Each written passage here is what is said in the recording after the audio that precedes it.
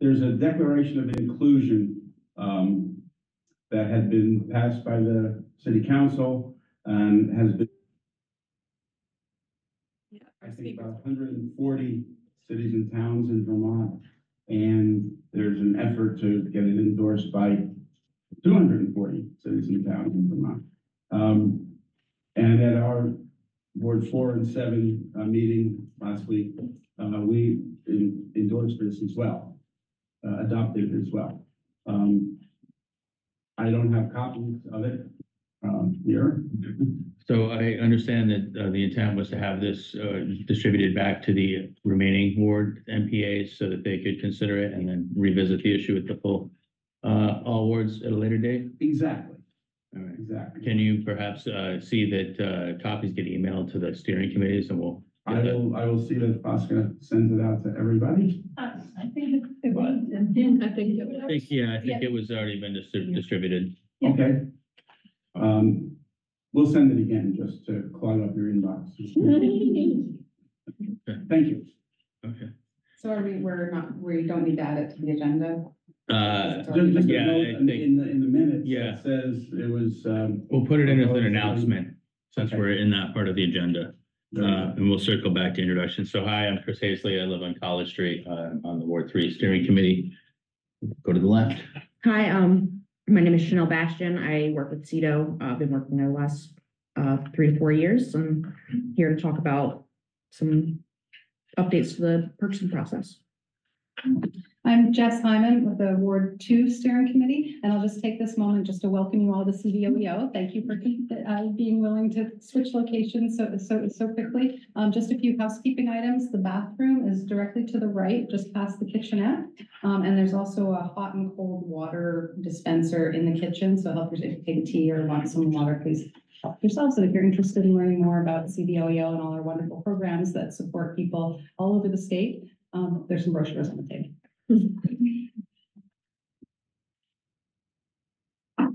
Charlie G, I think I know almost everybody. I'm Fosca. I work for CEDO. Most of you, I think, know me. Yeah, thank you so much, Jess, for letting us, suggesting the space and getting it approved for us to use it. So, at our meeting. Dale's area on the Ward 6 steering committee. Ryan Neck, Ward 8 steering committee. Tom Carroll, Ward 8. Jessica Evans, Ward 3, Grand Street. Brian Pine, CEDO director. I'm here to just support and listen more than anything, but I live on Crowley Street. I'm Hank Prensky from Wards 4 and 7. I live on Apple Tree Point Lane. I'm Amy Reynolds, and I am on Ward 3 and on the steering committee, and I am on Johnson Street. Hi everyone, I'm Molly and I live in Ward 2. Hi everyone, I'm Erica Faulkner. I use she, her pronouns. I live on Decatur Street and I'm a part of Ward 2 and 3 steering committee. Hi everyone, I'm Lauren. I also use she, her pronouns. I live on North Ave, but in Ward 2 section. I'm on the steering committee for Ward 2 and 3. Hi everyone, I'm Sarah Hernandez-Tim. I'm with the Burlington Police Department. I have been with the department now for 1 year. I'm a public information and community engagement officer.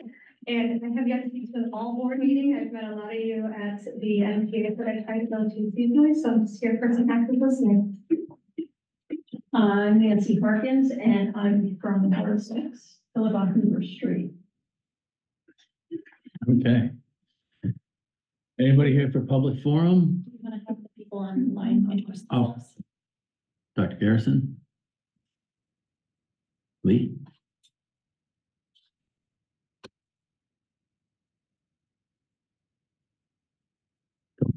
Okay. Okay. So, Dr. Garrison, Lee Terry will be joining us online. Right, for the technology to work. Yeah, so I guess at this point, we can just roll right into the overview of the NPA funds and purchase process. So I'll turn that over to Shoshana. Great. What? Speak louder so the folks down there can hear. What was that thing you said a little bit ago? Yeah, I tend to be a mumbler, so if you can't hear me, feel free to let me know. Presentation. Yes, woohoo. So just a little bit of context. I've been, again, working with CETO for the last 3 or 4 years, so I've seen the way that the fiscal year rolls out a few times now. And so kind of trying to look ahead, we're a little bit late-ish for this fiscal year to be really set up for the end. So I'm looking at this more of, preparing us for next fiscal year. And I think that it sounds like you guys are all sort of in that kind of same boat, looking at the structure and of wards and really talking about streamlining things. So all these materials are going to be available for you all wherever it's decided that your documentation hub will be.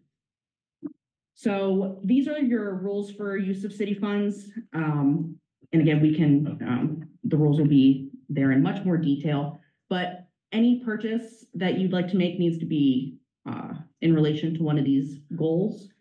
So that can be sort of flexible. It's really up to you guys, again, to discuss and vote on and determine how you'd like to spend those funds in the best way for your communities. I'll give you another second to read through those.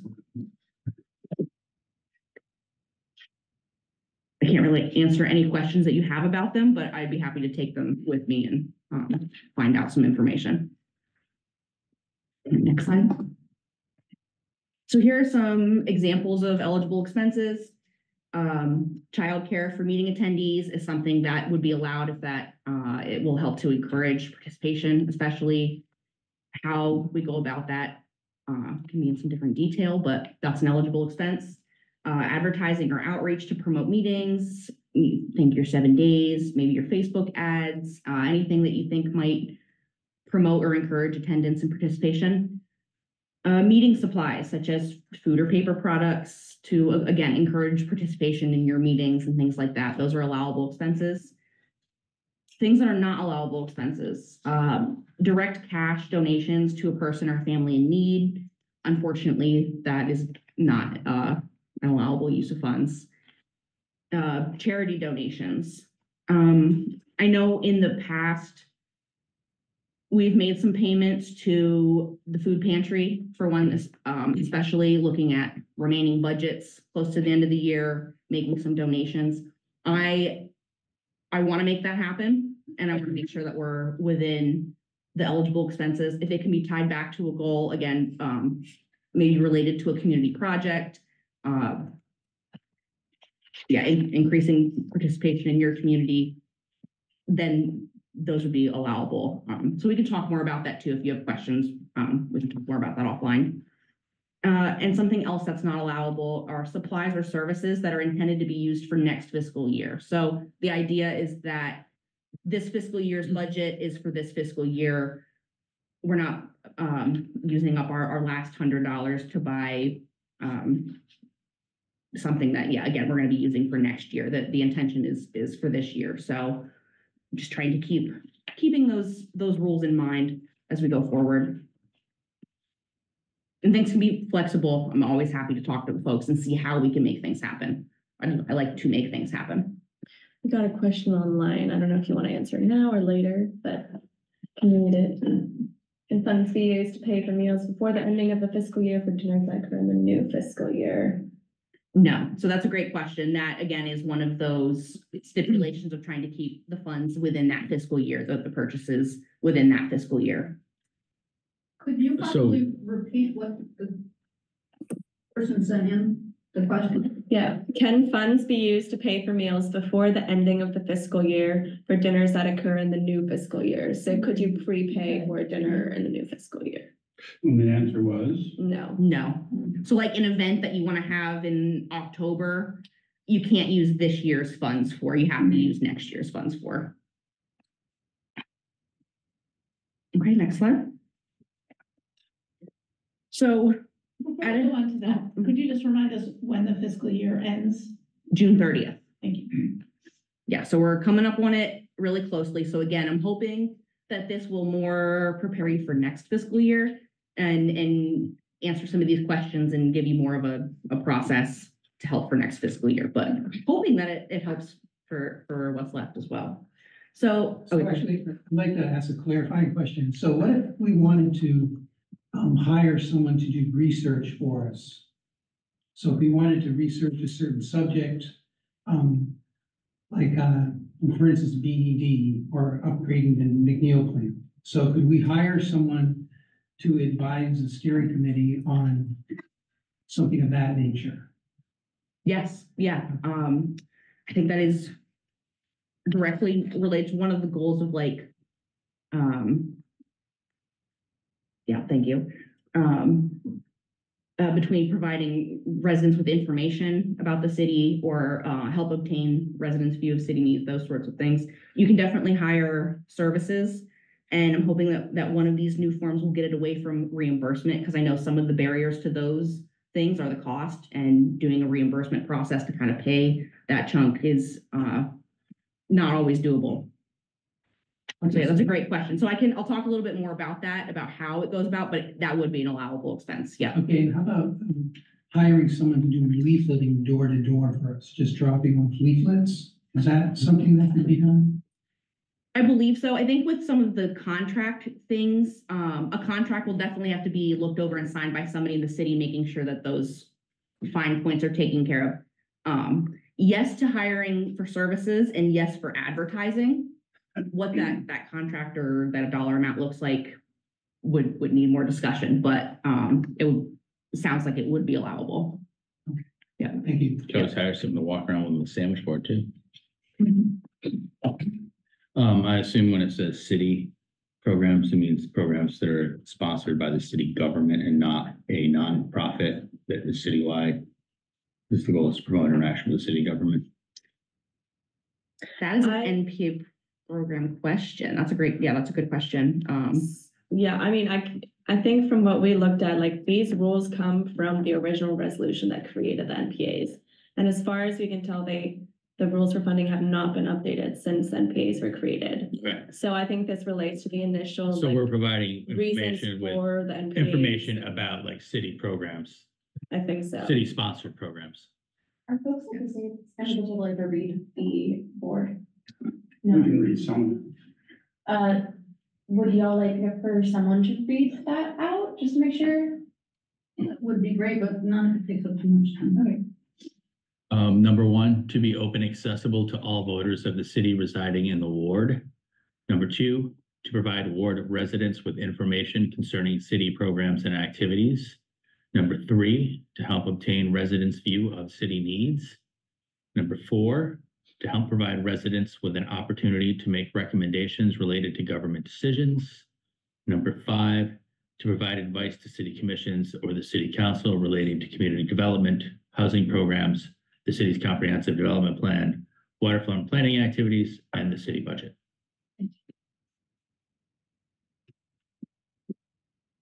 So as a whole, we start the fiscal year July 1st.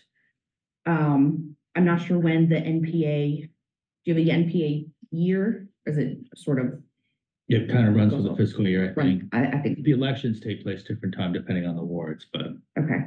So looking ahead, so the wards, maybe at your next all wards meeting, that again, this is up to you. You'll look at your budget as a whole.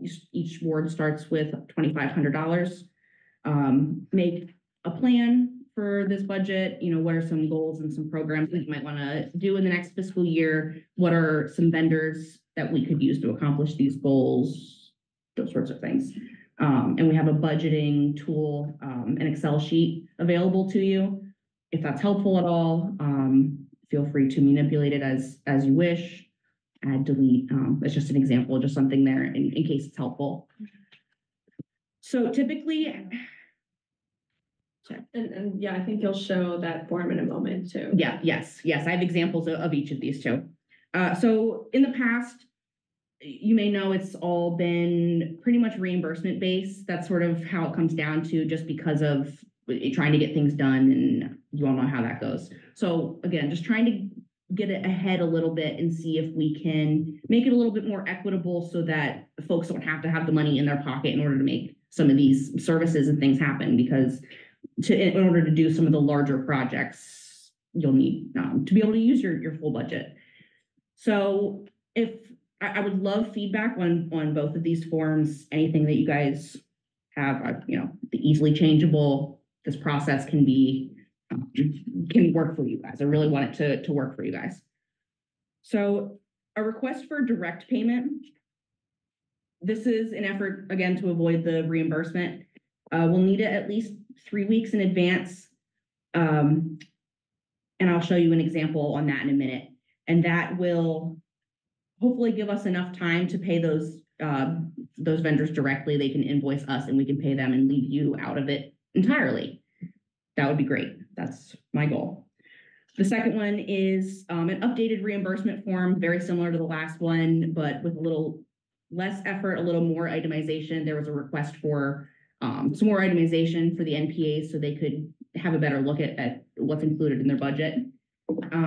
So I've included that again, would love to work with you on that. Another way to make this a little bit more equitable is to offer checks to be able to be picked up at City Hall. This speeds up the process, at least by a week or two, instead of having the checks mailed. So folks can keep that in mind too. If they are doing the reimbursement process, that'll get their money just a little bit quicker. And then requesting ward budget updates. You can request those from the NPA coordinator at any time during the year. We're happy to run those reports and get those back to you so that you can have them for your meetings and have that information. Anything that's on the reports will only be things that have been fully processed. So anything that's in the process of being submitted or anything like that won't be reflected. So this is what that budgeting tool looks like. It's an Excel sheet. Feel free to do what you want with it. But again, this is sort of how we track the NPA expenses out of the accounting system and put it here for you. If you want to itemize them by different categories that are eligible, we can do that. Again, flexible process as you guys are sort of getting on your feet that we can work through. This is an example of the direct payment. So in this example, it's for City Market catering services. An estimate of $10 per person for 50 people, $500. That's a pretty fair and reasonable estimate. This would be submitted then to the NPA coordinator for approval to make sure it's eligible expenses, it's within ward budget, those sorts of things. If it's for a service and it's over $2,500, that's where you'll need a contract, and we'll have to have that signed by the city CAO, things like that. But I think if we worked ahead of time, looking ahead, and I know that that's what everybody wants to do too, we might be able to pay some folks in advance. So that's my hope with that. Are we allowed to spend over 2,500? No, that's your Yeah, we only get, per ward. Okay. Yes, per ward, yes. well, at one time, the Oh, budget was okay. more than See, Cool. I was That's just a saying. 2,500. really great question. Yes, that's a really great, yeah. Yeah, so probably would not be as applicable to you, but Just call out Good enough. the fine print at the bottom, Mhm. the request of at least $1,000 in goods or $2,500 services must come with at least 3 quotes. mhm. Yeah, that's a general city rule. $1,000 in goods. They want to know why you chose Amazon instead of, somewhere else that you could have. And it doesn't have to be necessarily for cost. It can be the time frame. They were the only ones that could deliver the service in that amount of time that you had. They were the only local business that does that type of service. Those are all like allowable choices. It doesn't necessarily have to be priced, but you do have to compare different vendors at that level. I have a couple questions. So for the invoice being submitted 3 weeks before expected payment, Mhm. so that would have to be by the first week of June. Would the payment have to happen within the fiscal year, or could the payment happen after the fiscal year? If expenses incurred. We might be a little too late for this fiscal year. I think with the way the deadlines are looking, I think it would just really complicate things. So it'll probably largely be reimbursement based for the rest of this fiscal year. But I'm hoping for next fiscal year, we'll be able to get this in. So as you start to think about maybe some community dinners or community programs, and you think, oh, we might spend this much at City Market for something, you know, we can put in, what's called a blanket request. And then we'll need those, you know, invoices. We can contact, you know, or the vendor, say, hey, send us the bill, please, and. So the last business day, in this year is, Friday, June the 28th. Yeah, Can I rephrase my question? yeah. So say for next fiscal year, Thank you. if we got the paperwork to you in the third week of June, could it still be processed? Or I'm just wondering whether that 3-week period has to fall before the end of the fiscal year, or whether if the paperwork was in say the last week of the fiscal year, whether the payment could still be made. That's a great question. The end of the year, the fiscal year deadlines, aren't necessarily like July 1st. You know, there's a lot of other things that have to be in ahead of time. So for the NPA stuff specifically, it's generally due a couple of weeks ahead of that. Because this is kind of a new process, yeah, it's kind of hard for me to answer, but I'm really hoping that we can use all of the days we have to spend all the money we have. Yeah, would be my hope. Yeah, I think this year is.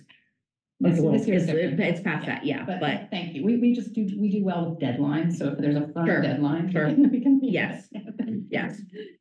Well, I can tell you, I'm hoping to have it, everything from you guys by May 31st. As a general deadline. If we have other expenses, emergency expenses for that, we can talk about that at June expenses. But I think if we can aim for the last day of May, that'll give me enough time to process things, ask questions, turn around any budgets. If you know, folks want to see remaining budgets, that's sort of that tough part, is getting everything processed and then giving you guys an estimate of what you have left. Just confirming I can request and submit that electronically as well. I just didn't need any more paper. Thanks. Yes, this is printable and fillable online. Lovely. So again, and if you find anything that's like not working, please let me know, because I'm fairly new to this form creation. So this is the updated reimbursement form. You need a receipt for each of your purchases.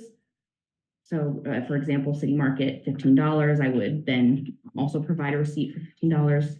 One thing to note is that your smartphones, there's like scanner apps and different things. I think the iPhone has one built in. You can just scan them right from the phone, and they do really well at picking up the text and making it really legible. So that's an option for you. If paper is best for you, of course, we'll still take it that way. Just delays the process a bit. Again, checks can be picked up at City Hall if that would be easier for you, if that makes things a little bit quicker. Yeah, we need a receipt for each perfect, but pretty straightforward as it used to be. Does anybody have any questions about the reimbursement form? And we did take off the approval if there were questions about that, just because it was being signed by different people and we get an approval on it in a different way, so we don't need that. And the W-9, we do need W-9s for vendors or businesses that we've never used before. So, you know, your City Markets, we've used before. If you're thinking you're using a small vendor or something that hasn't been used before, might be good to check if we need a W-9 for them. Anybody who is receiving this money as income, if they would consider the money as income, we need a W-9 for them. So not reimbursements. All right, any further questions? There are some online, I think. So what happens to the remaining funds? I heard these can be donated to a 501(c). Is this true? Or 501(c)(3). Be private, so no. No, it's not an eligible expense, unfortunately. I know we have done something similar to that in the past. Like I said, like we've looked at the remaining budgets and folks have made a payment to the food pantry. If there's a way that we can have it be an eligible expense, I'm happy to discuss that between you and the program manager, but generally donations are not allowed. Excuse me. So for a reimbursement, if you're doing a direct payment, a request, that you're getting approval ahead of time before you've spent the money. Is there a need for a certain dollar amount to get approval ahead of time if you're gonna reimburse, if you're gonna do a reimbursement? The folks that are making the purchases for reimbursements, are you discussing them and voting on them Right, in your meeting? right. Yes. I mean, there's the caveat, of course, that you'll submit your reimbursement and for whatever reason, something on it would be denied. It would be incredibly unlikely. Okay, So we're just really approving for things like, the eligible expenses, making sure the money's in the budget. okay. I don't know if that really answers your questions. We're gonna try this process, there's a chance that in a couple months we say, oh yeah, the approval process, like we really should have an approval prior to that or something. You can for a certain dollar amount or Yeah, something like that. I You mean, can always email me like beforehand, and if you're not sure that something would be allowed, and I can double check. mhm. I think generally like, NPAs use money to buy food or, different. Right. We wouldn't necessarily have to be like, yes, that you can do that or you can't, Mhm. I think. What about sales tax? That's a great question. The city does not like to pay or reimburse sales tax. We do have a sales tax exempt form that we would prefer that you use. Of course, if you pay sales tax and you submit it for reimbursement, we're not going to not pay you the sales tax, but if it's at all possible to avoid it and use the sales exempt form, that would be great. And we'll make sure that we add that to that folder. That's on Google Drive. Yeah, I think maybe we'll discuss it later in the agenda, like where the best, what the best way of sharing all these documents and such is, but. Yeah, whatever you guys decide, then we'll make all these forms and that available, whether it's the city website or a Google Drive or whatever you guys decide. So clarification online. So are donations to local food pantry allowed? Asking for clarification on your previous statement. Thank you. No, donations to an organization are not allowed. Payments for services to increase participation, things that you can relate back to your NPA goals are allowed, but direct donations are not. I know it's not the clearest answer. All right.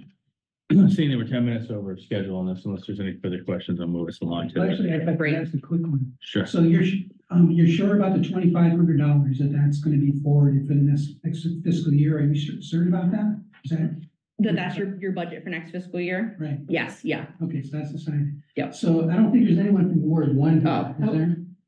Well. I know there are some I budget just think that questions. We're never sure until the city budget is approved. Oh, okay. That's gonna Right. take a couple of months. So Right. I just want to be the caveat that we That's don't know the budget shortfall is significant. I'm gonna argue that this little bit needs to stay in, but I'm just one voice. But I think the mayor will agree with that, so I think it stays in now. I think the It's an NPAs are option. pretty efficient. So one other thing, so I don't think there's anyone from Ward 1 here. Again, I'm sure. So Ward 1 has an expense that none of the other wards have. They have to spend almost $1,200 a year. So they got $2,500. So they're basically starting the year between the Zoom feed, et cetera, with half as much money. I'm wondering if there could be a special compensation made for Ward 1 to get that.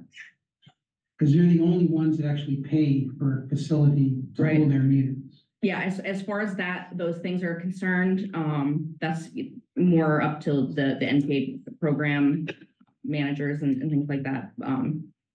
In terms of, if that comes out of your ward budget or not, sorts of things, that would have to be discussed with the NPA program manager.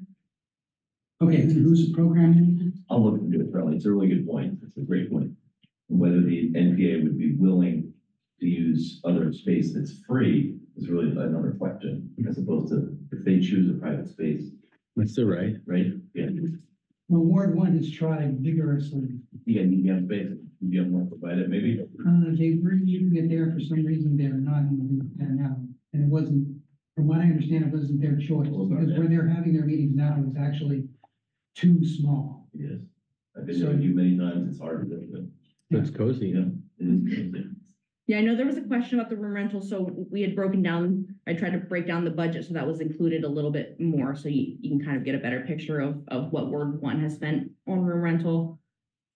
So if you have any more questions about that, Okay, thank you. Okay, and without further ado, I'll turn it over to folks. Yeah, maybe just, yes. I don't know thank if you guys. just wanna highlight this point once more. Yes, and once more, I'm hoping to get all paperwork back by May 31st. Just, yeah, again, just trying to shoot for some deadlines, because then that So gives me. What would that mean for June expenses? So for June expenses, that we'll need to talk about that offline. If you could send an email between Fosca and I, and we can discuss sort of, how much and to who and like what you're thinking, so we can get some of those things in process if we need to. Yeah, basically, like, Because June will just be kind of tight, but if we can make stuff work, that's the goal. You said Switchback is the preferred vendor? I'm pretty sure, but I can check. Yeah. I mean, that is a point I didn't put on here, but alcohol, cigarettes, marijuana products, not allowable, not eligible under city. Firearms. knives. That wasn't mentioned, but probably safe All right. to assume.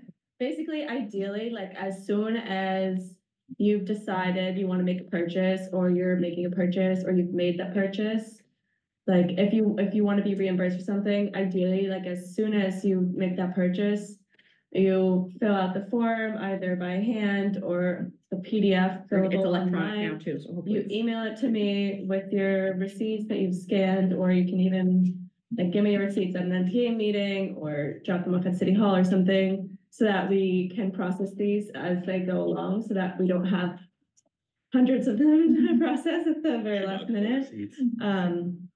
Yeah, so the last few Ideally. years at the end, and it totally understandable. I don't blame folks at all. It's not your top priority. You've got, everything else that you're doing. So the end of the year comes around and folks are like, oh, I need to submit my reimbursement for everything throughout the year, and everything's due tomorrow for me. So just trying to get this ahead a little bit. And then, for June expenses, then we can kind of work together on what budgets are remaining, what else is left, what other reimbursements need to happen.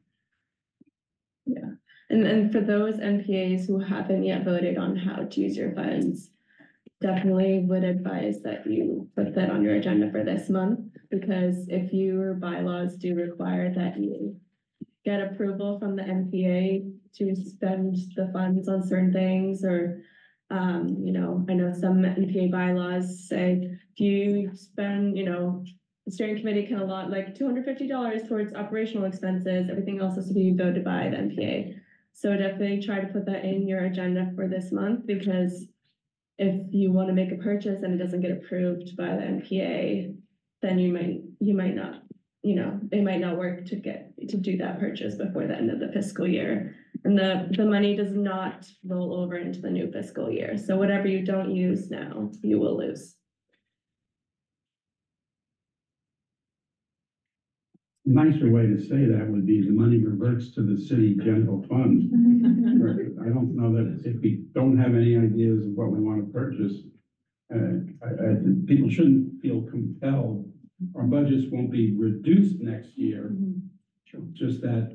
It won't be increased.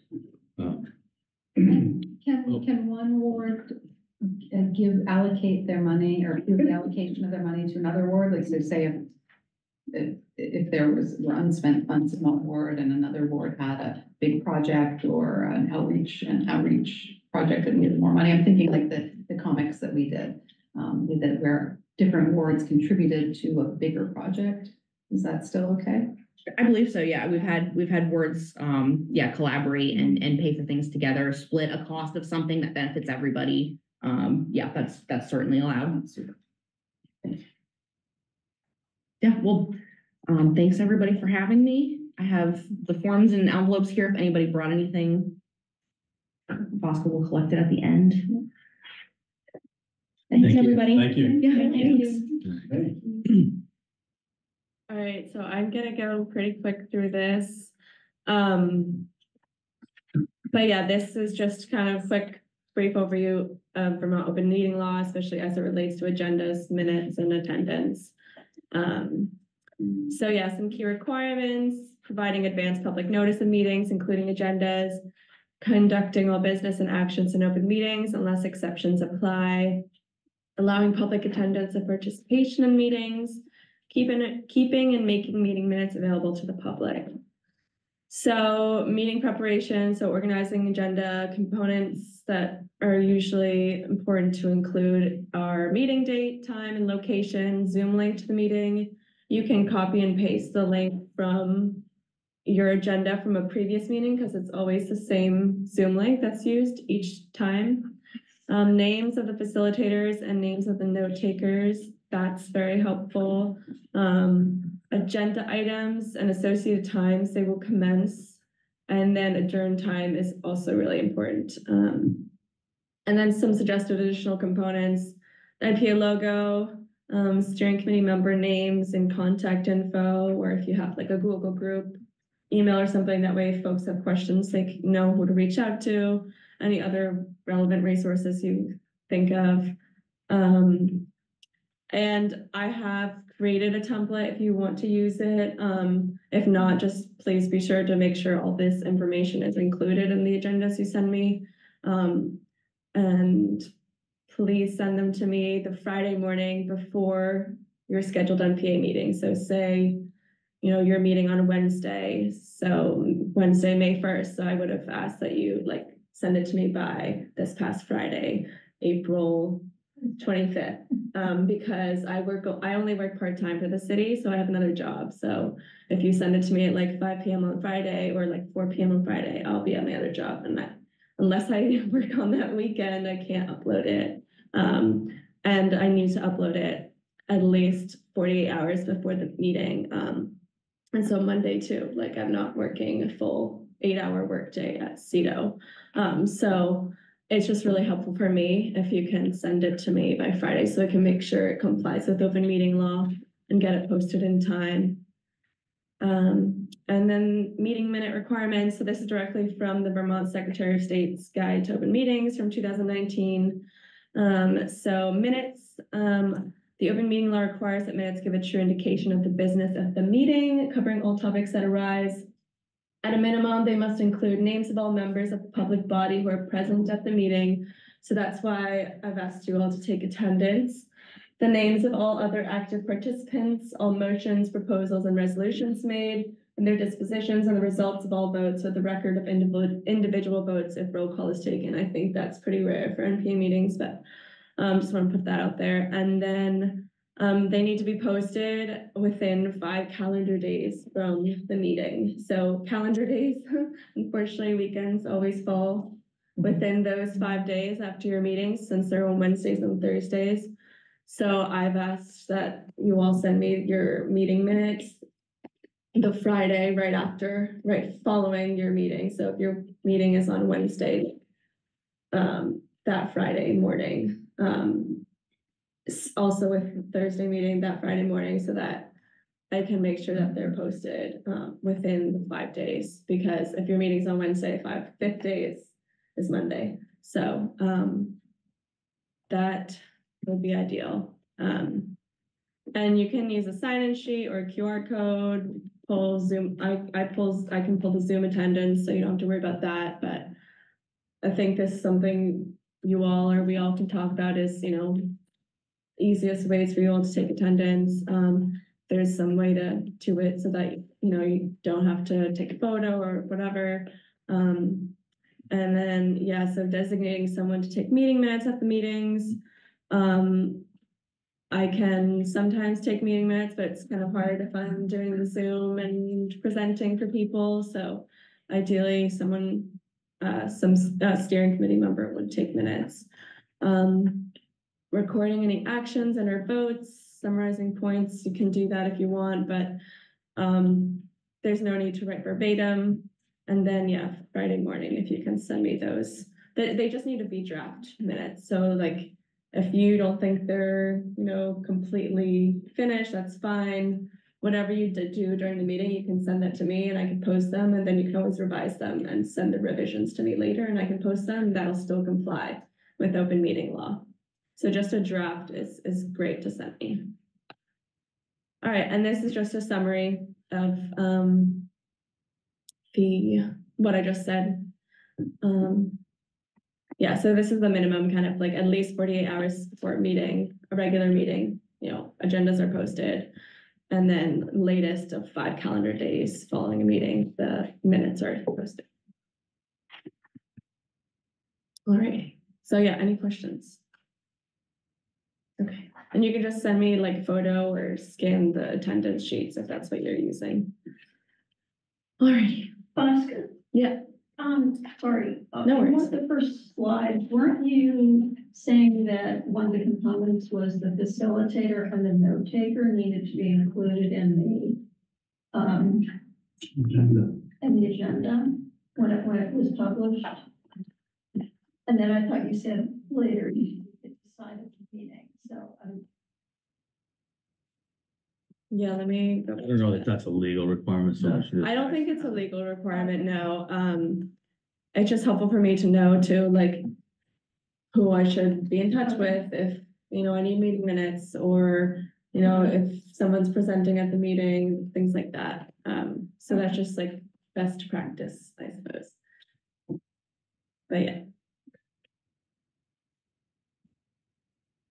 All right. Okay. We also. Yeah, moving on. NPA communication and record keeping methods. Share ideas and feedback about communication methods used and how important documents are shared, Google Group, shared drive, etc. What methods NPA uses to keep records and what systems would be helpful to have in place.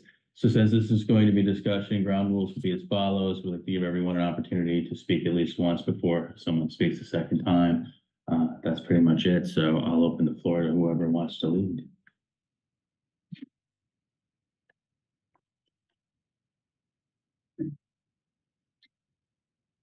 So I'll speak at once. Would it be helpful for each ward just to talk about what they do now and whether it's working for them or not? Go ahead. I have a question. We have sign-in sheets, and people get to identify which ward they're from. We ask for their name, address, email, and phone. Sometimes we get one of those things. I understood that we're supposed to put a list of everybody who was at the NPA meeting. I'd say half of these I couldn't read and interpret correctly, not to mean to offend anybody either. So I just keep the attendance list, the sign-in list with the agenda from that meeting. Is there a really, truly need to write down everybody who is attending the meeting? I think according to open meeting law, that's what you said, it should be in there as best as you can, but I've run into that as well. I'll get like a first name and just a middle initial. I think at that point, it's good enough to just like send a photo or scan whatever people have written down to sign themselves. There was 10 pages of sign-ins. We had over 100 people at our meeting last month. Wow. Wow. What's your secret? Chris. Can I just make a request? Ward 3, can people say what ward they are before they speak? I appreciate that. Ward 4 and 7. Thank you. Maybe we can chat about that then, what's the best way to do that. If somebody raised a problem and said, they had a problem with what happened at the meeting, and somebody said, well, you weren't even at that meeting. What are you talking about? I could then dig out the sign-in sheets and show you who was there. Also scrutinize. Not like you don't have the information. I don't want to start. Yeah, I mean, I personally, like, I'm not the one requiring it, I guess. I'm just trying to say what you have to do technically to comply with open meeting law. The way we've always interpreted it in Ward 2 and 3 was to try to make a best effort to document what we have. And if the handwriting is illegible, we do as Fosco suggested, which is to just attach a scanned copy of the image along with it. So if anyone has any questions, they can go back to the original source. Okay. Yeah, so you don't have to type up everyone's name, afterwards looking at the written sheet. Yeah. You don't have to do that. And I think for open meeting law purposes, it's just name, you don't need any contact info, I think a lot of MPAs ask for that, just so they can keep people in the loop about different meetings and stuff, but that's not technically required. Okay. Could we go back, Jess, had mentioned having everyone go around and talk about what each ward does for record keeping. I was wondering if we could Yeah, do do that that. idea. Yeah. Does like, I guess Ward 1's not here, does Ward 2 want to start to keep some order to it? I guess that is. Now y'all,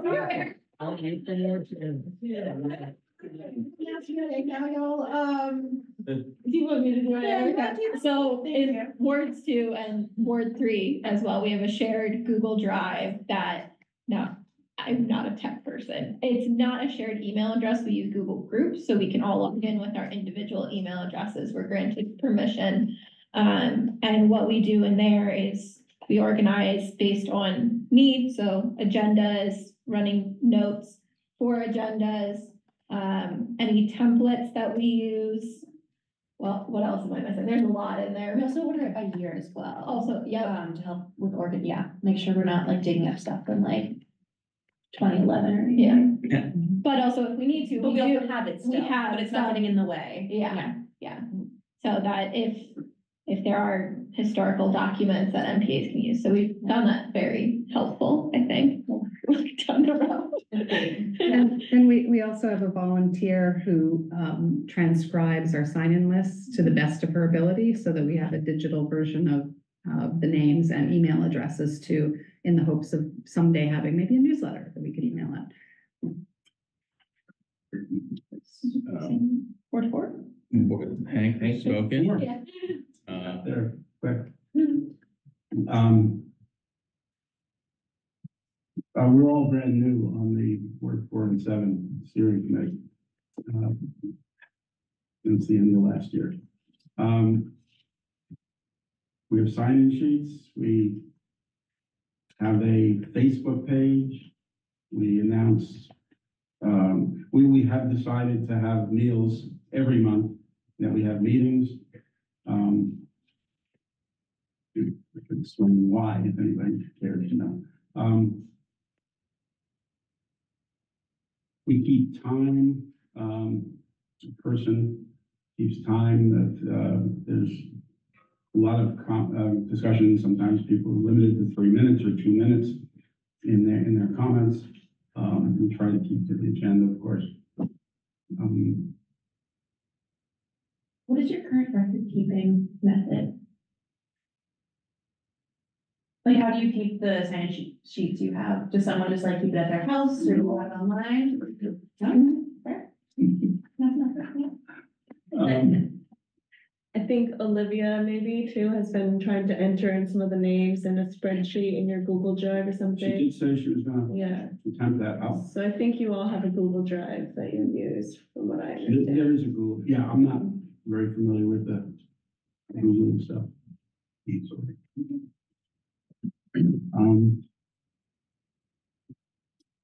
have a meeting for first Wednesday of the month and the fourth Wednesday of the month. First Wednesday set agenda, that meeting, and then the actual meeting.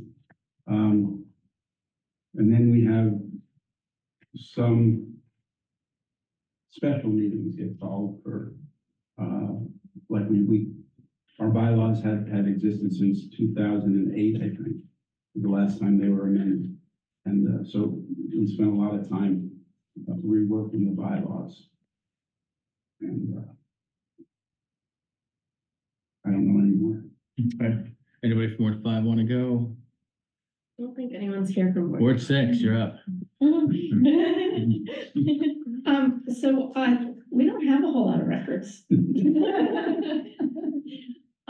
And we are not quite as new as the folks from Wards 4 and 7, and maybe not as new as the folks from Ward 8, but, I right now am the longest serving member on our steering committee, and when I started, I was told that they sometimes used Slack, and then when the old folks stopped, the new folks, we didn't have any interest in using Slack, and so I think there was some stuff kept on Slack, but not in any organized way. So we do, I think, have pretty good communication out to folks who have opted in. We do have a newsletter that people can sign up for and receive automatically at least once a month with our upcoming agenda.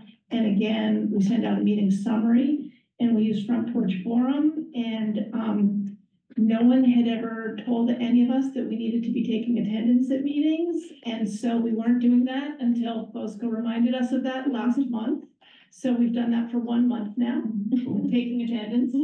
And nobody's yelled at us yet for not doing it. And yeah, we have not been doing much. And I don't think it's been a problem. It might be that other systems are better. I'm sure they are more robust, but. You have a lot of engagement with your like meeting summaries that you send out to the newsletter? We get engagement sometimes with the agenda in advance, like, we sent out in this month's agenda that we were thinking about moving our June meeting to a Saturday instead of having it on Thursday night, more of a party kind of feel. And somebody wrote to Nancy, who had sent that out, to say, that's Preservation Burlington's event and Jazz Fest, so maybe that's not the best day. So we know people are reading it. People say like, hey, what time is this going to be on the agenda? Things like that. So those do get read. Yeah, and that's happened a few times. And we've had people say, what's an NPA? So we started, yeah, that's one thing that we include on our agendas that FOSCA didn't list. And that description of what the NPA is, we include it right on the agenda. And in each of when we post a Front Porch Forum about what our agenda is going to be, which we think is useful. Yeah, that's good. right, and on the summary that we send out, a lot of times we use that if we have a speaker and they have material or they have slides, and we don't have handouts or we have people online, we send it out in the summary. And do you send out both the agenda and the summary via email and on Front Porch Forum? We do it, I think, yeah. Yes. Both go out both ways. Thank you. Ward 8's doing even less than that. So. But again, we don't have many records yet, and a couple of new student committee members that will hopefully rectify that lack of record keeping. But I imagine a Google Drive will be in our near future. Good, Jessica. Can I ask if any of the wards are using a website? We use a website, right? Yeah. Yeah. Ward 5 has a website and Wards 4 and 7 does too. Good to know. From what I know. Yeah. And did anyone online want to speak to any of this? Feel free to raise your hand. Say in wards 2 and 3, we also use yard signs as well. We do that too. We do that too. And then, I don't know if we mentioned this, but Wards 2 and 3 also has Facebook and Instagram as well. The Instagram's nice as well, because then like community members can repost that a meeting's happening onto their Instagram story. Get a younger group posts. Oh yeah, because we have the Instagram folks can then repost. So they can like post the agenda, and then like I always like repost the agenda to my neighbors and like my friends who follow me on Instagram and see the information. Wow. Outreach communications. Yeah, I think part of the reason I thought this was important to include on the agenda is just if there's any feedback about like what ways are best for you all to receive like important documents, like if the Google Drive, if that's works, if you want access to it in a different way, like through Google Groups. I think you mentioned Wards 2 and 3 does that, all that. And I think my team was running into this recently, like, the NPAs have been around for a long time. And it's hard. It seems like there hasn't been a consistent method of like record keeping. for, all the NPAs and, maybe like generally how many people go to the meetings or, what kinds of things NPAs have done or accomplished. And I think that's really important, right? To like show people who might be asking like, why I care about the NPAs and what the NPAs do, like having some data to show them. And so I would love, to work with you all more on ways that we can, CEDO too can support you all in that, or like if we can host some sort of data hub of some sort to make sure that like we have, kind of this data record keeping, besides just like the agendas and minutes that are posted to Civic Clerk and, there's those records, but I think that's really important too. I love the idea of like a story map, like a visual, like a GIS mapping and like a heat map of where like you can see cool things happened in each NPA, just as like an idea. Yeah. Well, it would also be interesting to heat map and see where our attendance is coming from too. Yeah. I think you're gonna see clusters. So actually, so expanding on this, there's one thing that few of the NPAs do. There's something that a few of the NPAs do that's really important and helpful for the public is that after you have your meeting and you have the link, so advertise again. So everyone's doing a good job of advertising the fact that there's going to be a meeting. But where most of the NPAs fail is that after the meeting, they don't say, we had a meeting last Thursday, this is what we discussed, and here's the link to it. Mm-hmm.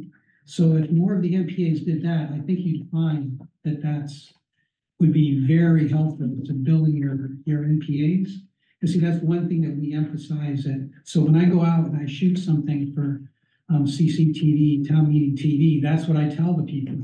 I tell them, well, I'm recording this, but after the event, once the link is available, it's up to you guys to tell the public or your people that this link exists and you can access it here.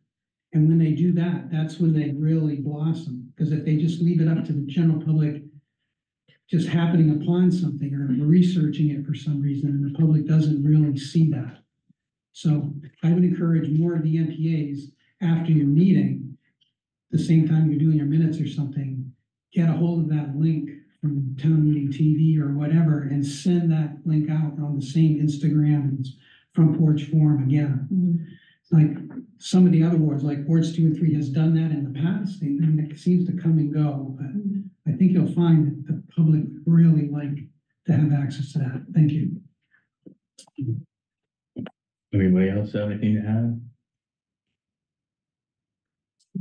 Okay, I guess seeing none, we'll move into the discussion, outreach and engagement methods. From Lauren, I'll let you take the floor on this one, talk about the voter registration of voters. I can go at the end because there's a couple things on the other side. Oh, there is. Look at that. Jess, looks like you're up. Sorry. Unless you want me to go. I didn't realize that the agenda continued on to the back. So back in mid-March, Posca had invited me to join her to a meeting with the Trusted Community Voices participants. And let's see, so you were there and Jillian Manton was there. And how many? There were one, two, three, four, five, six. I think around six folks. Yeah. Will you explain? Yeah, from my understanding, they're kind of, the Trust Community Voices is a group of people who are, each of them are kind of leaders in their communities. And I think the goal of this too is to highlight different needs and voices. So a lot of them are representing different refugee and immigrant communities within Burlington. And so this group meets every other week. And they're working, there'll be different presentations. Like, well, I think maybe water service line, I tried to engage them to understand better how to reach some folks about their water service line inventory. And then, NPA outreach, trying to understand, how to engage folks and what barriers there are and everything. So, very great group of people. And thank you. And they're, so they serve not just to connect with different language speaking groups, different cultural groups too. So they're sort of like cultural brokers to help connect different groups within the city to city programs, services, and activities. And so there were representatives from representing the Arabic speaking community, Bhutanese, Congolese, Vietnamese, Congolese and French as well, and then Burundian and Rwandan. Yeah, if I can read my writing here. And it was a really interesting conversation because we explained what the NPAs are and historically what their activities had been, and we expressed our desires to increase, more engagement and more diversity among the NPA leadership as well as participation. And so we talked a little bit about what we do and how it usually works, and then just opened the floor for questions. And the questions were so good. And it was really wonderful to take off, this Western mentality hat of, well, if you want to engage people, you hold a 2-hour meeting and everybody comes to the meeting and you talk for a while and then everybody goes home. Because that's not the way, it's not always the most effective way to really engage people. And so one of the biggest questions that came up, and it came up repeatedly, was, so what do you do? And so we talked about what happens at the meeting. And they said, no, what do you do? What problems do you solve? And it was a really good question because a lot of the folks in the meeting said, well, okay, so if I come to you with a problem, I can't find an apartment, what is the NPA going to do for me?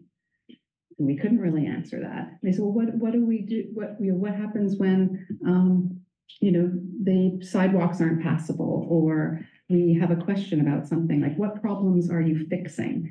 And it was a different way of thinking about the role of the NPA that was really good to have to be put on the spot to answer. And so, we talked a lot about the importance of community building and connections, and that really important role. The problem that the NPA solves is the lack of connection between people and increasing inclusiveness and neighborliness, and that's all good.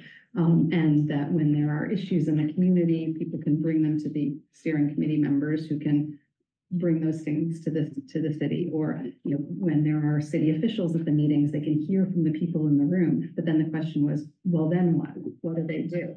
And so it was a really good conversation, and we talked a lot about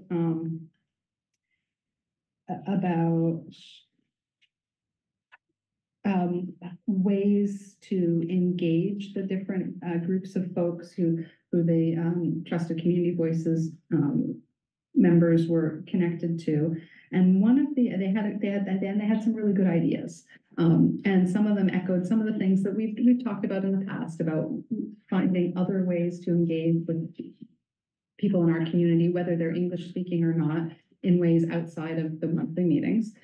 They also suggested something like a welcome packet for new residents, of something like, wouldn't it be great if there was almost like a welcome, I know in some small towns, it's called a welcome wagon, where anybody who moves into a neighborhood gets a basket, and there's some food and there's some information about the NPA. And they said that would be a really nice way to introduce new residents, no matter where they're from, but especially in the new American community, to the NPA. They also talked about the challenge of interpretation, because even if all the outreach materials are translated so that people know about the meetings, when folks come to the meetings, if there isn't interpretation available, it's not going to be accessible to them. They talked a lot about solidarity, and that's something that they would like to see more, just that solidarity with newcomers to the area. What else? Those were the key things. What am I missing? One thing that popped into my mind that I tried to look into a little was, someone brought up, compensation, right, for volunteers, right? So, or childcare, things like that. And so compensation was something I tried to look into, and I think what Chanel and I kind of found looking at those initial rules when the NPAs are founded, basically you can't give money to support a family or an individual. And so that seems right now is an obstacle to inclusivity and equity of getting more people involved. And so, that's not necessarily something I can, change, but that's something to be aware of. Being able to compensate people for their time is really important. Yeah. And the other thing they mentioned is when we asked about outreach locations and methods, they mentioned grocery stores. So, in the Middle North End, we have a lot of different grocery stores that are frequented by members of each of these communities. And they said that would be a really good outreach location, both for flyers but also for in-person outreach. And I had a note that says grants, but I'm not sure what that meant, whether they were asking about whether there were funding available for not just for stipends for folks to participate on the steering committees, but grants available for projects within each of their communities. And so that fell into the then probably not applicable funding tonight. But that raised, this is a little bit of a tangent, but the conversation with the Trusted Community Voices folks and our earlier conversation about funding raised the question for me is, well, why can't we change the funding rules? The funding rules have been in place since the 80s. There must be a process for evaluating them, and that might be something down the road the MPAs might want to consider proposing as a part of a process. Send a resolution to your city councilors. Exactly. So to allow the MPAs to be more accessible and more inclusive. So that's just a possibility, but I think that's pretty much all the points that were brought up. Did you remember anything else? Yeah, I see Vicky too online. Yeah, as hand raised. Hi. Good evening, everyone.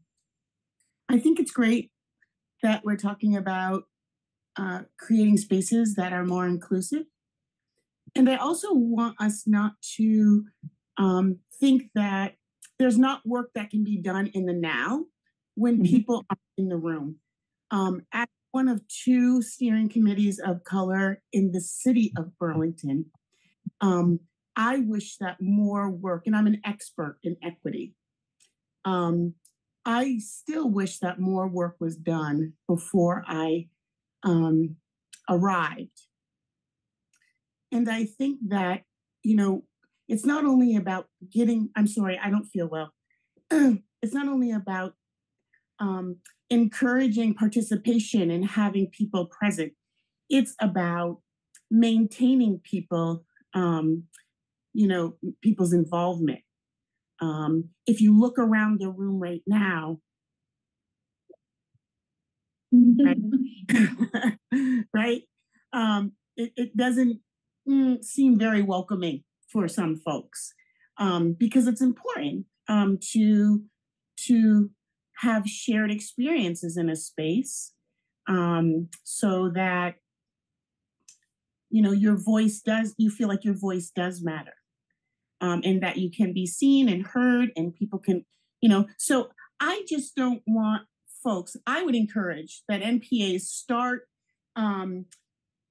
actively including an equity component to their steering committee meetings. Take a chunk of time, even if it's 10 minutes, and bring up a topic, have a conversation to show an ongoing commitment. Because it's one thing to say it, it's another thing to live it. And if we think that in the now we don't have a responsibility to foster a space where people will feel comfortable participating, we're passing the buck. We're not doing the work. So I appreciate that you brought up the topic. I'm very proud of our bylaws that we just passed. I was an active participant in ensuring that the language was inclusive. And yes, did it make some people who feel uncomfortable? Yes. Am I okay with that? Yes. Because I think the NPA is an important has an opportunity to create something greater than ourselves, to show like, look, we can be diverse and respectful in humanistic ways, and the sky won't fall. We're not giving anything up. We're building a greater community. And so I'm really proud of them. I hope folks get an opportunity to read our bylaws. I think they are could be a model for all wards. A lot of work went into them. So that's what I have to say. I don't know if I answered your question, but I was thinking as I was listening to people participating this evening, and I appreciate all of you. So thank you. Thank you, Vicki. Thanks. All right, so we're running on schedule, but we are running late because we started late. So I'm thinking to let's have the meeting go an extra 10 minutes unless people really want to get out of here in 5 minutes. It goes till 8:45. Oh, wow. We- It's that second part of the agenda. Sweet, so then we're in good shape. Yeah, I guess anyone have any responses to? I have a question of, I don't know which ward Vicki is from, that she was talking about those bylaws. What's 4 and 7? Thank you. I don't have them in front of me.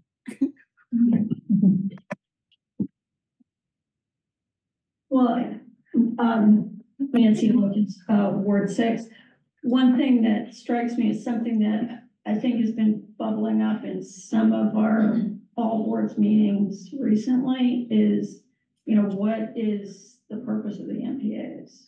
What, and even I thought of this when you were talking about, Bosco, about metrics, keeping track of accomplishments. What are our goals? We need to answer that before we figure out what data we're going to be capturing.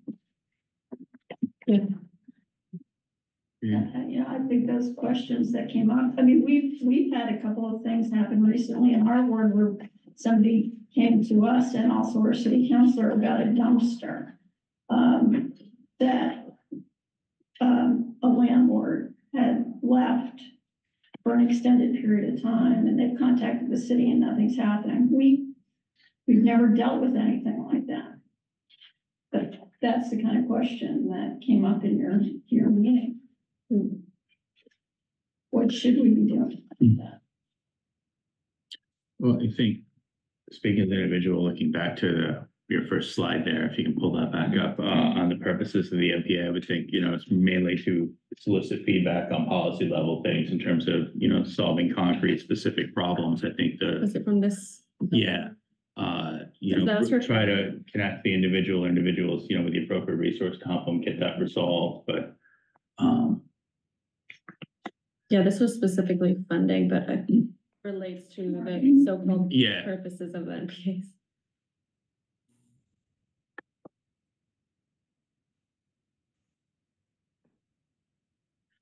See, the thing is that you're talking about somebody who probably doesn't have much familiarity with their city councilors or their school commissioners. See, steering committee members tend to be much more comfortable with and familiar with and on a first name basis with their city councilors and their school commissioners and even department heads. So it's a lot easier if somebody does come and ask about that situation with the dumpster. It's so easy. Again, it's more time for steering committee members, but it's really easy for a steering committee member just to forward that thing on to a city councilor or school commissioner, you see, which kind of raises it because that city councilor is going to be coming back to that meeting most likely in the next month or two. And so they're more likely to. Well, as it happened in that one, she copied her city council member as well as the NPA steering committee members, and the city council member responded before any of the rest of us did. So that's not actually that's fine, but that's not the point. But I think more the point is that the kind of thing that NPAs or NPA steering committees or both are meant to be doing? was, I think, Yeah. what Nancy, that's the question that we're grappling with, is not so much what to do with that specific request, but what are our goals as a steering committee and as an NPA? Is it to get the attention of government, or is it, you know, in that sort of constituent service way? Or, you know, if our city council members are responsive to that, then can we leave that to them? And is there something else we should be doing? Right, exactly. Thank you, Joe. Any other feedback? Do we want to get into the citywide outreach event in June or July there, Fusco? Actually, before we move on, let me mention one more thing, just to add on to what we're talking about here. So where is one area where all the MPAs for the last 40 years have done a disservice to the community? And it happens every month. What happens is, I'll give you an example. So several years ago, the mayor's office was really pushing a downtown business district.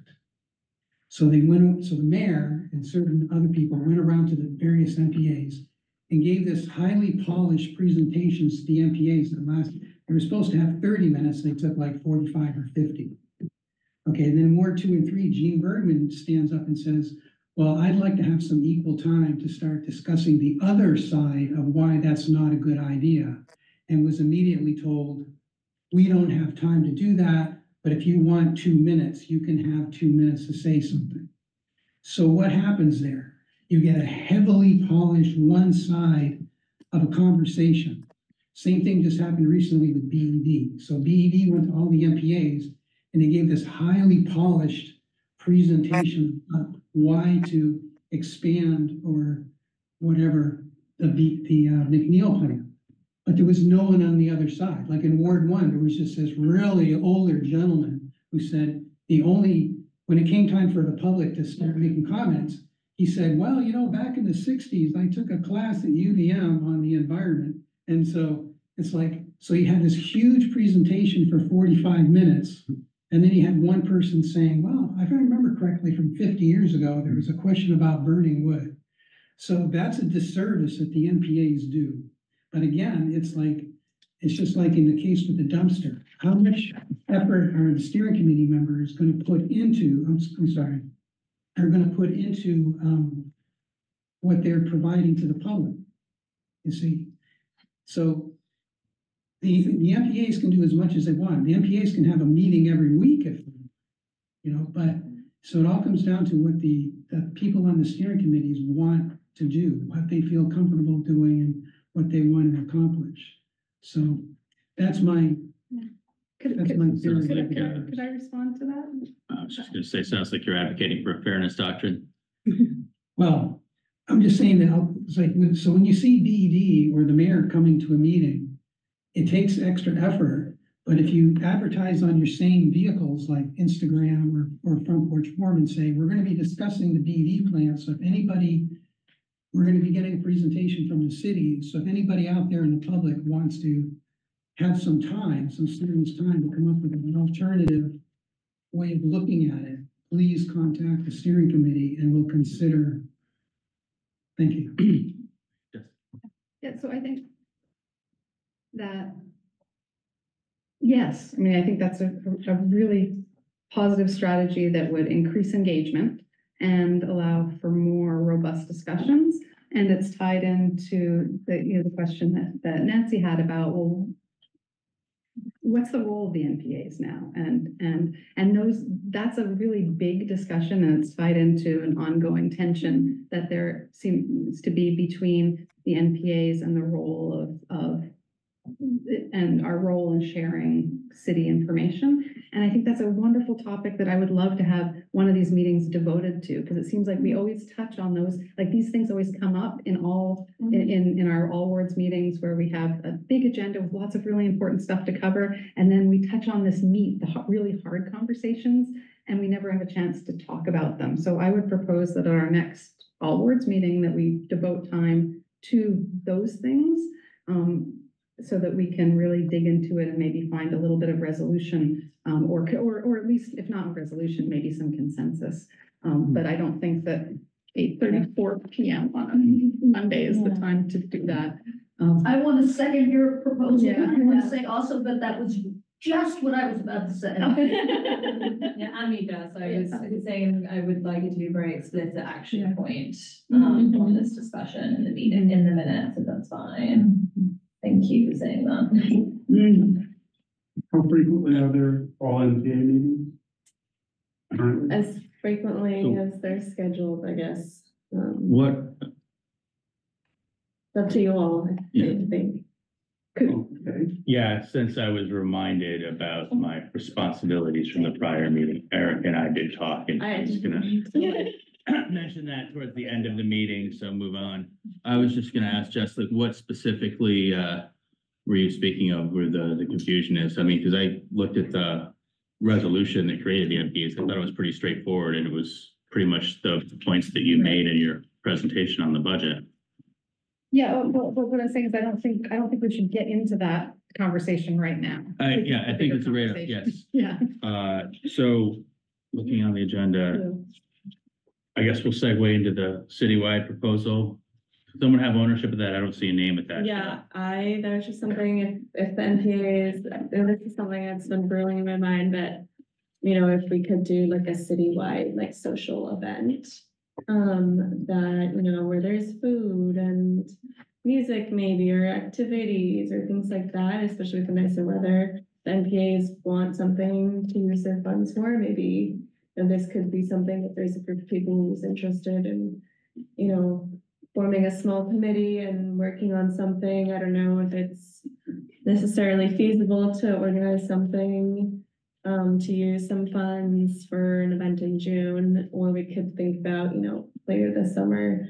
They're just an idea of, you know, like more of a social event that could be citywide, and all the NPAs could kind of work on that together if that was something you all wanted to do. Can I speak? I think it would be wonderful if we, in our awards, centered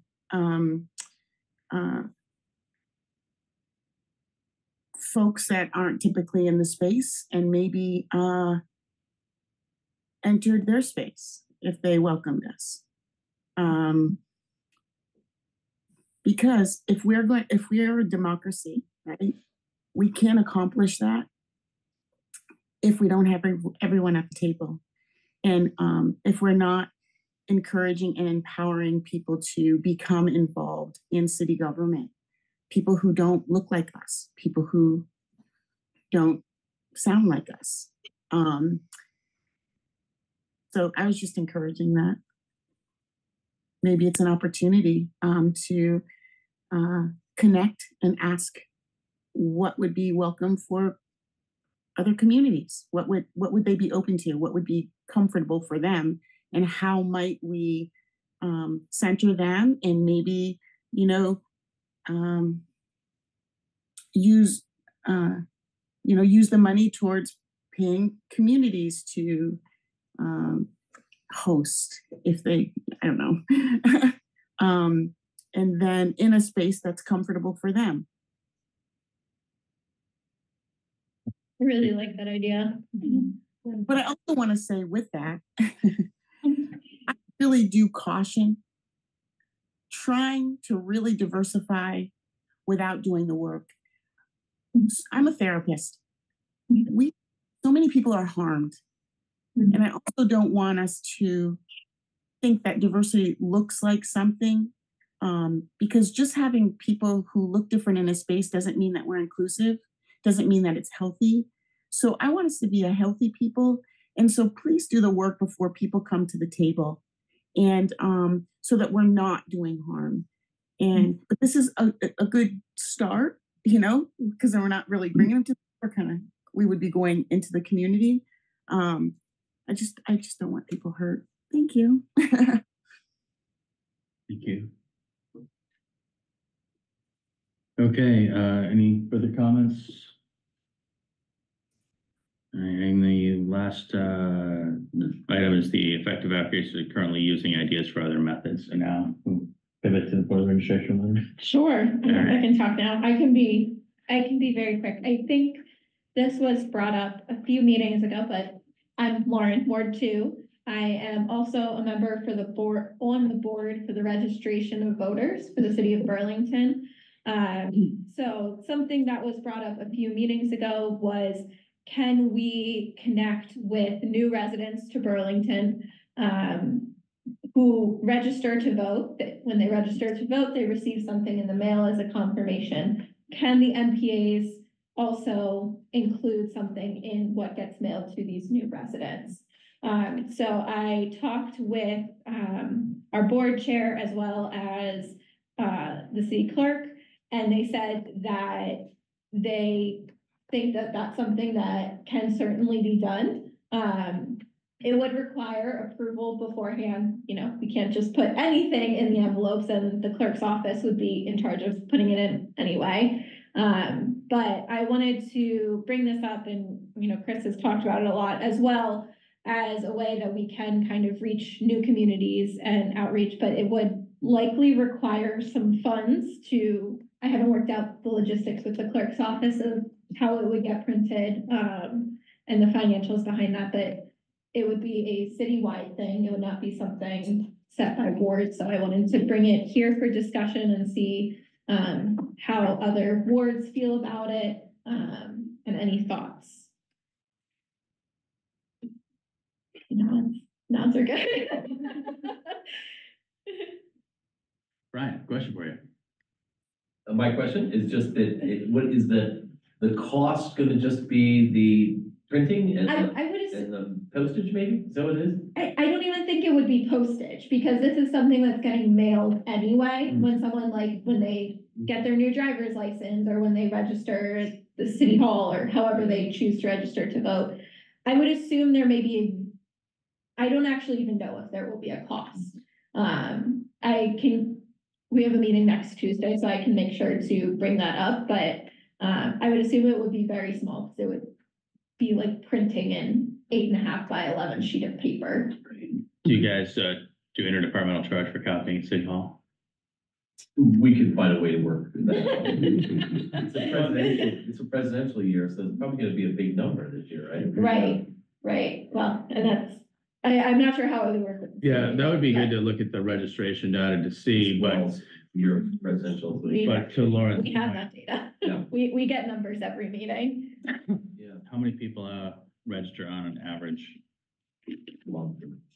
I'm just curious. Yeah. And I'm sure probably ebbs and flows. You know, October probably sees a bump. February probably sees a bump.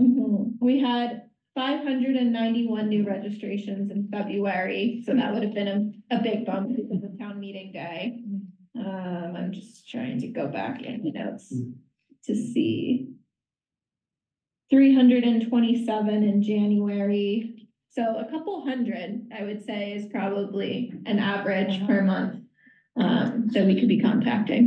So my thought on process would be to just, it's a print, give the template, and whoever stuffs the envelope, let them print out the thing to your Yeah. neighbor, and then just keep track and then charge us back per copy to the wards, you know, through our budget, like, you know, and that way, because we don't control Jess. I was gonna say, this is a perfect example of how two different types of outreach need to come together. I'm an immigrant and like from Western Europe, but like I can't register to vote, so I won't be on that list. And I think You can register to vote. yeah, locally, but then some people also don't know that and might not have registered to vote. Like I knew that because, you know, I work for the state, so I knew that because they were telling me, right? But like not everybody knows that.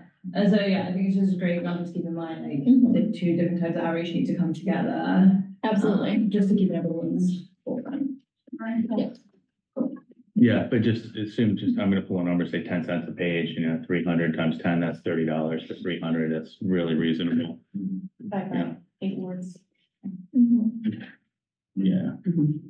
But whatever that document is that gets created, that can be used for other types of Right. outreach as well. So it's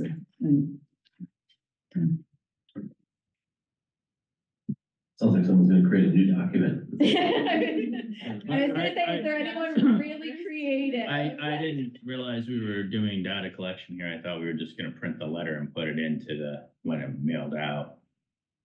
No, I meant, create the thing that's gonna get stuff. That's Yeah. different. Yeah.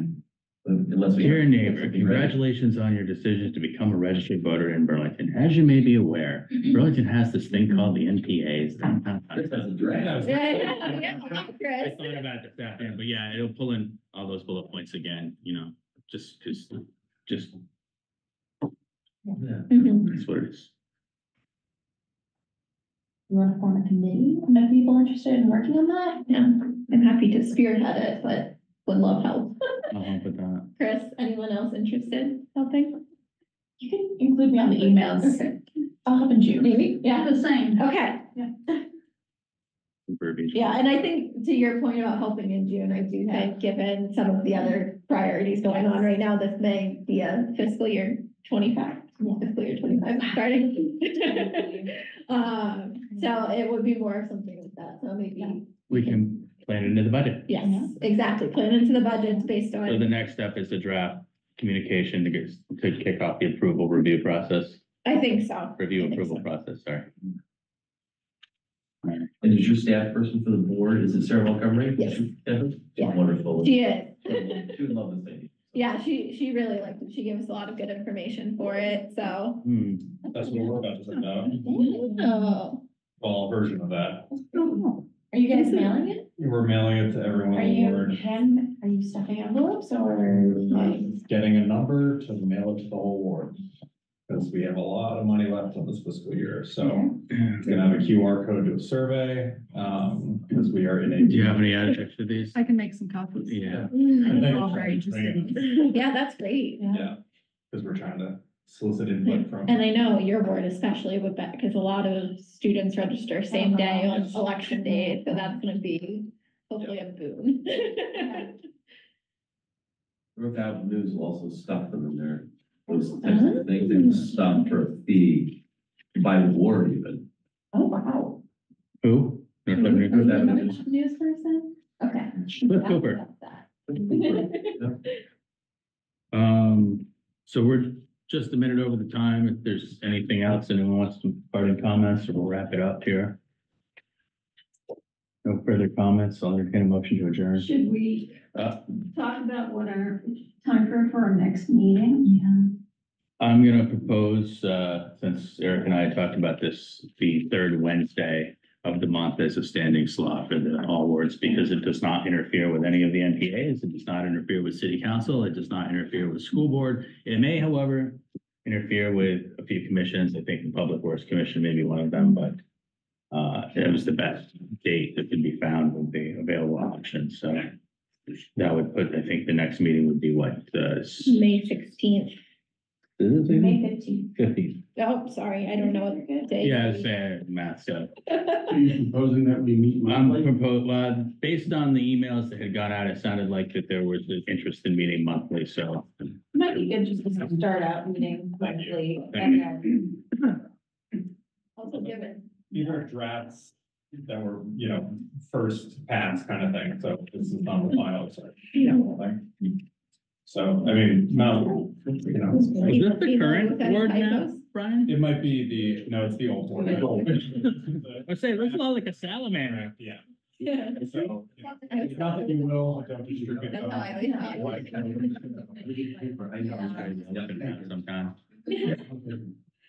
Or like, Chris, we what- should have like the event. I walked away. Where were you? Yeah, that was a great. Took a few notes. Oh, perfect. Yeah. I'll say what. Yeah, you get the idea. Alrighty. Anything else to add, or will somebody make the motion to adjourn? I have two questions to ask. One is, what is the, There's no second. website where we can get the information that you've been putting on the process? Yeah, so that's the question. How would you all like the budget presentation is on Civic Clerk and one of the handouts and my presentation about open meeting law. Unfortunately, Civic Clerk can only upload a certain number of documents and they have to each be under a certain category. But what was the best way for me to send you all like the forms and PowerPoint? Do you want emails? Do you want Google Drive? Link to the Google Drive or? All of the above. Okay. I would really love to have like somewhere where permanent lives, everyone has access to the drive. Yeah. Do you guys prefer to access it with your own like email rather than like someone else's? Yes. Mhm. Yes. Okay, so I can try to set that up You then. could email too. Yeah, no, I'll definitely email too. I mean, if you like set the settings, you can Yeah. really make it, anyone can access, because I'm assuming in there, there's not gonna be any confidential information. Yeah, It's all public facing documents, so you could just set that and then email everyone a link to that drive. all right, yeah, perfect. Sure. And then I have one other question and then I'll, Sure, Amy. is there anybody who's heading up towards the old North End who'd like to catch a ride? Yeah, you can try to keep them safe. And I will propose Alright. we adjourn. Favor. Aye.